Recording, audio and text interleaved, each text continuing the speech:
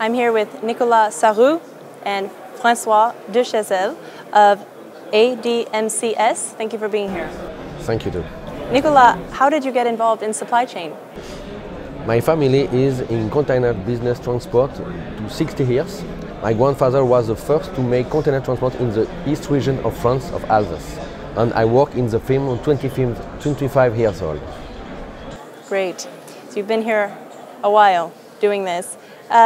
François, how does your company help not only with technology, but also with the physical design of the supply chain process, such as shipping and receiving?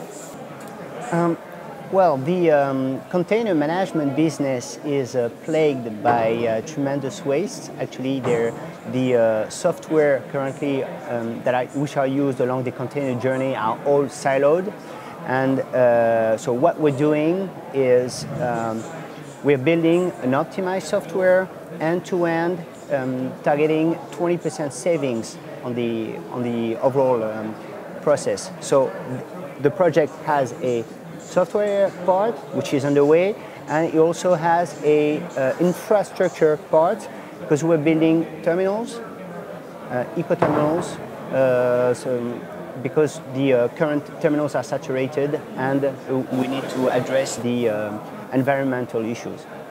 What is your vision for the impact that your efforts will have on the climate? Well, precisely, we believe our project is really a very important project for the market because these are the world's first eco-terminals we're building. They are really looking at using self-sufficient renewable energy, treating wastewater, reducing the noise and visual pollution of the terminals, and at the same time, the software will enable users of containers, transporters, etc., to choose to find the right proper ratio between cost and ecological consequences.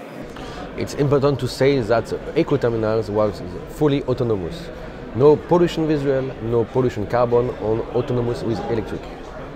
So interesting. I look forward to the future. François, Nicolas, thank you for being here. Thank you very much, Ashley.